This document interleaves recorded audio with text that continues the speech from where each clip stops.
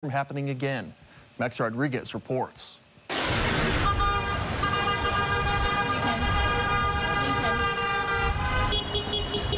Honking, posters, and photos.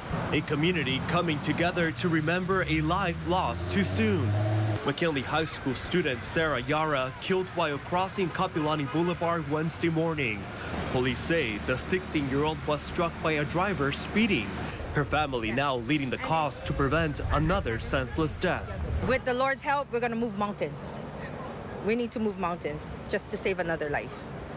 Sara's mother, full of courage in the front lines, knows her daughter's death was preventable. My daughter was only 12 inches away from the sidewalk.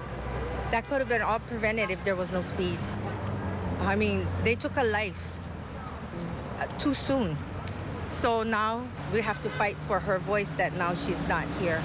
Dozens in the community are leaving flowers and letters for Sara, like this one. It says, "Dear Sara, I hope you're resting easy. You're in a much better place, and you left too early."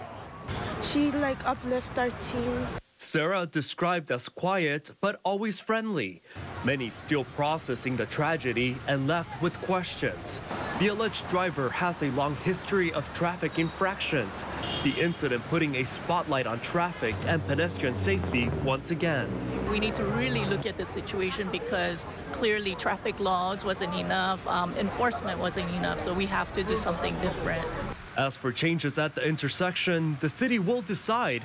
But the State Transportation Department says a red light camera is scheduled to be installed there next month. It's sad that it takes full-time enforcement to get people to act the right way around highway safety situations. But if that's what it takes, that's what we're going to do. Sunday's message from the community to drivers was clear. Drivers should watch where they're going and they should slow down on a red light. How many more children do we have to lose for them to understand? Slow down.